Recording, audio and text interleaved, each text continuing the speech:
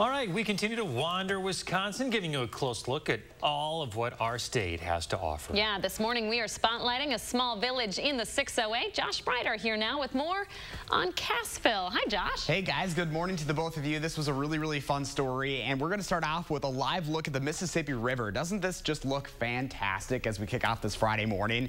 Cassville is one of the oldest villages in the state. Established in 1827, it's been named one of the 7 most charming river towns in Wisconsin. So photojournalist Mark Schilling and I took a road trip to check it out. At the Solid Ground Cassville Cafe. Our parents lived here for 20 years. You'll find sisters Penny and Patty. Who's the evil twin? Yes, identical twin sisters. They took over the cafe in March, located right on the main drag as you head through town. It's where their mom spent a number of years cooking and baking. 15, 20 years ago, she and a group of ladies decided to all put money in to start a cafe. So they just couldn't miss the opportunity, even bringing back some of her favorite recipes for the customers. But that's just part of why they are proud to call Cassville home. I fell in love with the river and the state park and the people that are here.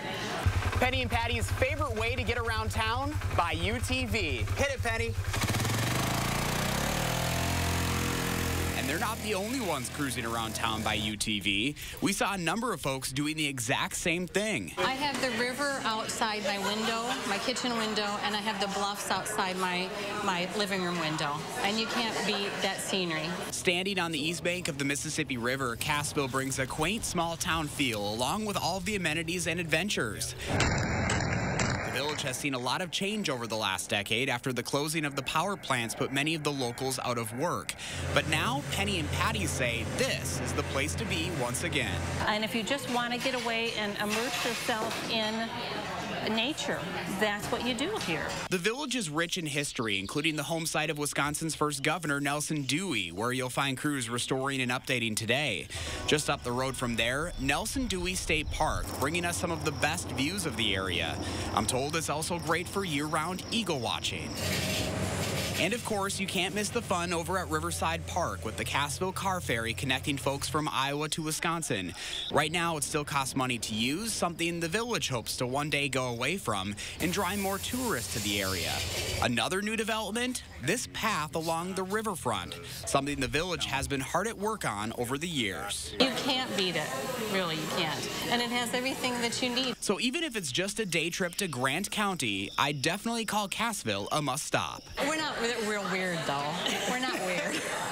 Just be sure to pop in and say hello to the twins at the cafe, and I promise you'll leave with a smile. Cassville is about an hour-and-a-half southwest of Madison, but well worth the drive. It was one of the more scenic routes I've been on, and the Solid Ground Cassville Cafe is open 5 days a week for breakfast and lunch, closed on Tuesdays and Wednesdays. To learn more, just go to the story at channel3000.com. I highly recommend the stuffed French toast. That's what they're kind of known for, but we had a couple of different things, Mark and I, as we visited, so you got to check them out.